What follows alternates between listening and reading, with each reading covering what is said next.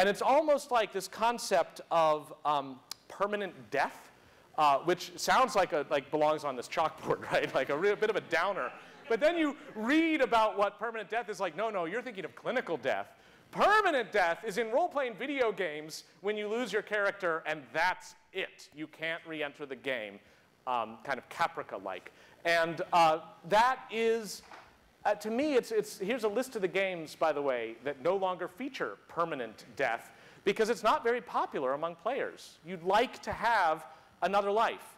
And I wonder how much people feel in this zone that what you're doing is a phenomenon in which you have endless lives. As soon as it goes political, as soon as it goes commercial, as soon as it involves an ethical dimension, like Star Wars Kid, there is an element of permanence to what can be happening that makes it hard to just have the fun part of it. And what better example than this, several years ago, the wake in World of Warcraft for a player who had died. The character hadn't died. This is clinical death we're talking about. I want to be clear in the exposition. Suffered a stroke, she died, and her friends in her guild chose to hold, open to other guilds too, a wake for her, and they actually lined up to pay their respects, at which point Serenity Now, another guild, came in and killed them all. And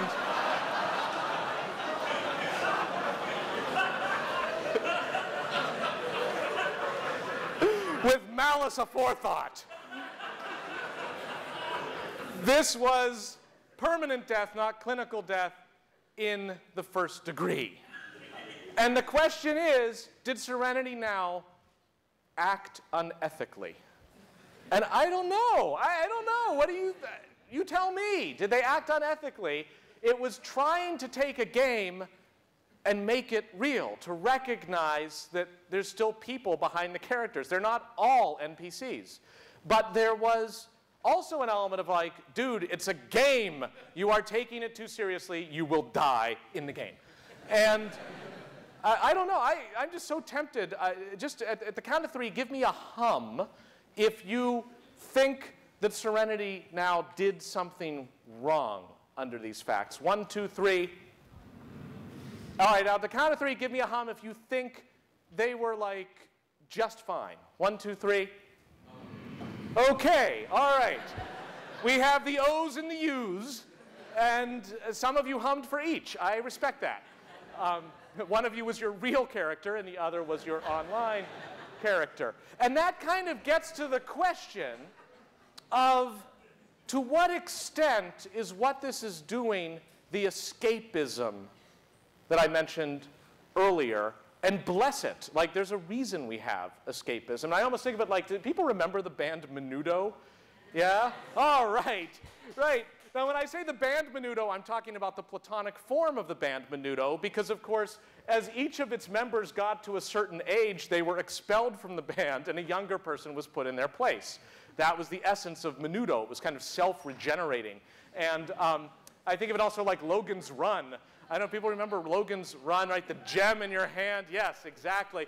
And when the gem turns red, you are not happy because clinical death awaits for the crime of being old. And it is kind of the question then to us of, is this phenomenon itself for which we gather one for which it's just its moment? It's a turn-of-the-century kind of thing.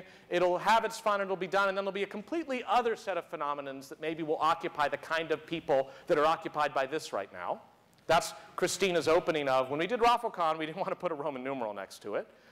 Or is it, no, this kind of thing is here to stay, but the participants in it may do it for a while and then move on, kind of like chewing tobacco. It's like there's a time and a place for spontaneity, but then you get beyond it and you move on. And I don't know, I mean, like I see people citing Corinthians about it's like time to put away childish things. Come on, man up, sort of thing. Man up and read the Bible as literal truth. And or is it C.S. Lewis's wonderful quote, here captured by My Little Pony, in which the thing I'm putting away is the fear of childishness and the desire to be very grown up. And to me, the key word there, narrowly topping out childishness, is fear. So much of this gets back to the idea of not apologizing for who you are, for acknowledging it, for owning it, and for saying, you know what, like, so be it. Like, there it is. It's who I am. And that is like the least ironic thing I can think of. And it's just so funny that we do it in this ironic way, but underneath, it's this declaration that says, difference is okay. In fact, I totally embrace it. And like, you know what? The best thing I can do if I'm in that locker is have that kind of smirk, at least inside, because otherwise they'll hit you a little more. But to know that they can't break the spirit that says fear is the mind killer. Trademark. So once you get empowered like that, you realize just how powerful you are. In the Harvard-Yale game of 2004, the Harvard Stadium was packed, and the Harvard Spirit team went up and down the aisles handing out North Korean-style colored paper to hold up at the right moment to send out a message to the Yale side of the field. And as the moment arrived, it actually turned out that it was not the Harvard Spirit team. It was the Yale Spirit team going up and down the aisles, handing out the paper to the Harvard people. And when the moment came up, they...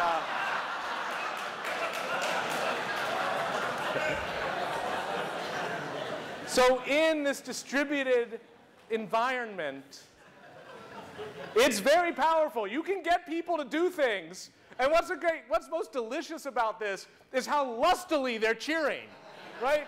They're not just giving out the message. It's not just like, kick me on their back. It's like, kick me. And the question is, how will we deploy that force? And in some ways, the most countercultural way to deploy this force is against the unfunny cynicism of our mainstream institutions. Now, I don't know, we always think the world is kind of coming apart, but this time, Charlie Brown, I'm kind of wondering. You look at our religious institutions, our media institutions, our political institutions, goes without saying, and you see such deeply embedded cynicism that even individual members of these institutions, which are systems, don't feel like they can escape them. If you're like the CEO of Fox News, it's not clear you could do anything to like change it. I don't know, maybe. It'd be an interesting question. But in that environment, the actual subversive move to me is represented something like by the Reddit subboard on random acts of kindness, of like looking for ways, semi-ironically, to take people and one person at a time or in groups actually make their lives better. So I stood in line for the photo, and it's kind of amazing to think about this. Like, I think this will be our engagement photo.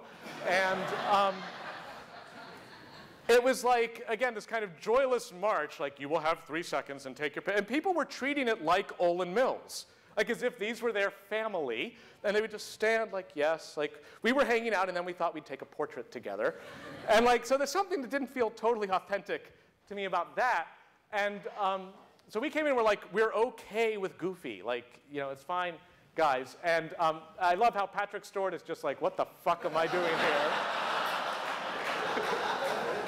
And Michael Thorne is like, I don't have to wear makeup. And Brent Spiner is like, yeah.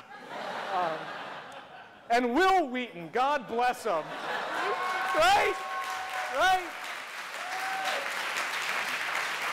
That is the hero of this photo. Will Wheaton totally knows who he is. He owns it. He loves it.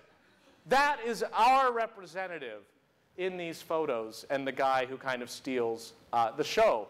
And to me, like, that is Tron Guy. That is people who own who they are. And if you're here, I suspect you're already in that place. So in conclusion, the world is pretty and everyone should be quiet and enjoy it. Thank you.